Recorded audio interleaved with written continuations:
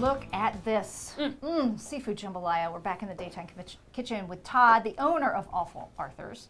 And we have Josh, the kitchen manager, who's going to get ready to make this and show us how it's done. Yeah. Right? Yeah. It doesn't seem that hard. Well, that's not that hard. Okay. You guys ready? Yes. Yeah. Let's do it. Well, first you want to make sure your pan has got a little heat to it. We're going to throw our olive oil in there. We're going to heat that up a little bit more. Okay. Next, you want to go in with your peppers, onions, and celery, which we'll just go ahead and throw all that in there. You can't go wrong with that trinity of foods, right? Yeah.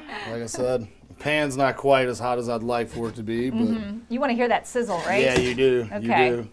Okay. So There kind it of get it a goes. little There bit it now. There goes. we go. We're getting it a little bit. All right. And we're going to let that go for just a second, just to kind of sweat our vegetables and all that.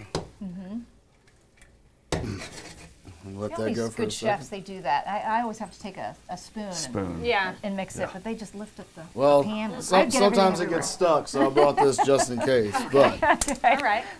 next we'll go in with our jumbo shrimp and scallops. Just going to get rid of that. I got you. Okay, just Got it? all at the same time. They'll All at the cook same all time. evenly at the same time? Yeah. Okay. The shrimp and the scallops are, about the same size, so they can ditch that too. All right. Okay. We're going to let that go for a little bit longer.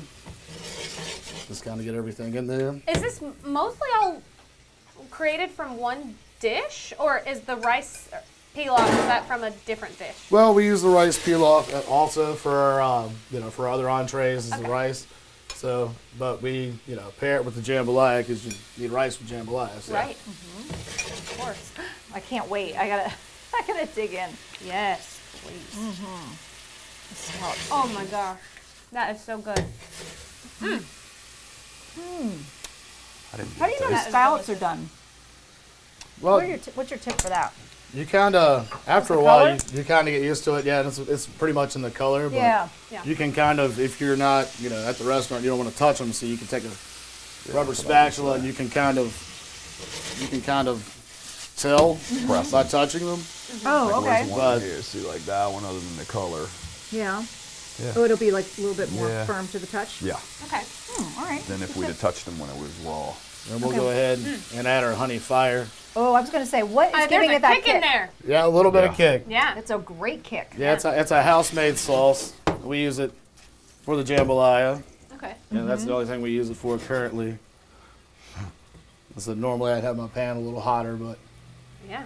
That's all right, but I mean, That's it really the hard doesn't thing take... with like cooking it at home. It doesn't either, like we don't get hot enough at our house, or yeah, right. that's tough. I mean, the So more get a hot pan. yeah, you want the pan really hot. Okay. I could have used a little more heat on this one. Like so. my mouth right now.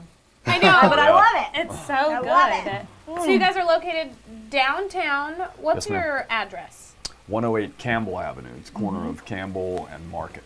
Okay, awesome. And we can go online, awefularthurseafood.com, right? And we Yes, ma'am. we had mentioned dessert, but we didn't actually find out like what the dessert is. What kind of desserts do you all have? Key lime pie is a mainstay. Okay. This week, the guys made some bread pudding. So bread pudding and ice cream is what's coming with that Awesome. dish and the shrimp.